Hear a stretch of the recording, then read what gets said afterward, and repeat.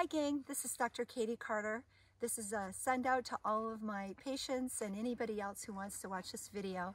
I know that you're all just a little bit concerned about the lack of vitamin C that you can buy both from us and online and about. And I don't want you to be worried about that. There's other places to get vitamin C in your environment. We're really lucky to live in the valley here. There's plenty of trees that we can get from the needles of. Douglas Fir is a really good choice. This Douglas Fir is kind of stuck between two other trees that are going to grow up bigger. I would choose a tree like this because it could be culled anyway. If you have a lone Doug tree that looks like it's in a beautiful place, you might want to leave it alone. But you want to just take off the very ends of the Douglas Fir tree and make a tea out of it. How do I know this is a Douglas Fir? It has a flat needle, and the needle also goes around all the way around the stem, and as opposed to like a grand fir, which we'll show you in a minute.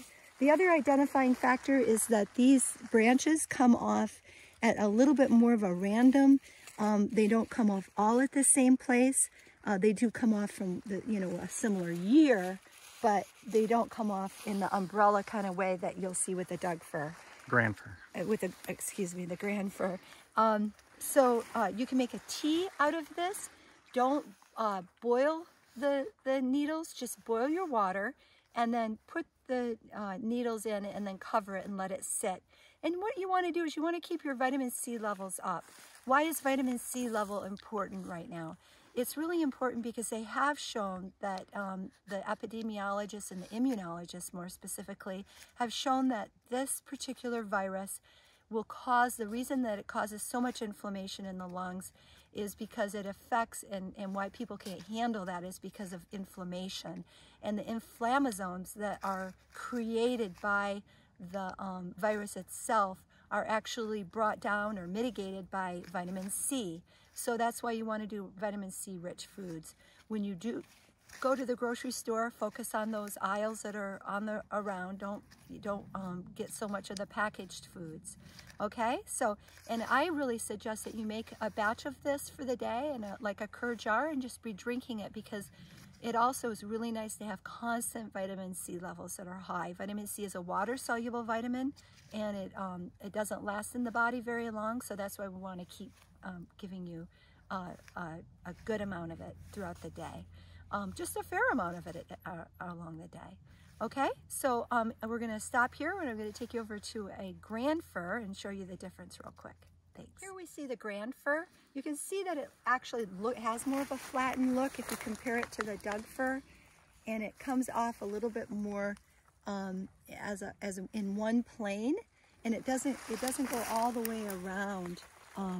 It has a totally different look. It's a very beautiful tree. And what you also notice is that, see how the branches come off in kind of an umbrella, like all this at the same spot. So that's another very identifying factor. I find that the grand fir needles are way shinier than the Douglas Fir needles as well. That's another identifying factor. And I don't know about the medicinal use or if this would be more toxic. I know I sent out a video or a thing about ponderosa pine.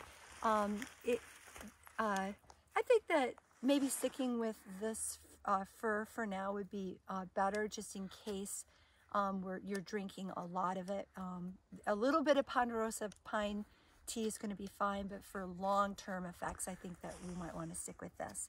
I'll be getting back to you about some more videos of things that you can do to help your health. And in the meantime, what I'd like you to do is just make sure that you stay healthy and